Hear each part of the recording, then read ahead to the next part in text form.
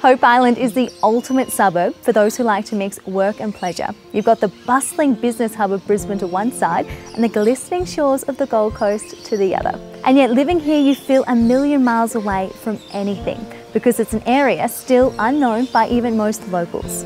I'm here to meet with McGrath's John Natoli to tell me a little bit about this gorgeous property.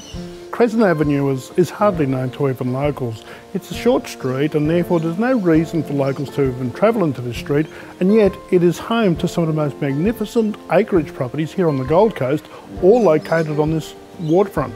Its location here on the tributary that runs off the Coomera River allows a deep water anchorage mooring for large boats, and yet it's only about 5 to 10 minutes travel, depending on how fast you want to travel, to the Broadwater. So it's the aquatic heart of the Gold Coast. The home is a large 2-level home. It has 5 bedrooms, 4 bathrooms and 3 car spaces. It's got a lovely mix of formal and informal dining area. It's got a lovely little billiard room down there for the benefit of family. But this position is also located favourably for those who love golf. You've got Sanctuary Cove Golf Course, you've got Hope Island Golf Course, all a moments away. But then shopping is not forgotten because you've got Harbour Town close by, you've got Helensvale close by, so there's a myriad of shopping centres and also private schools.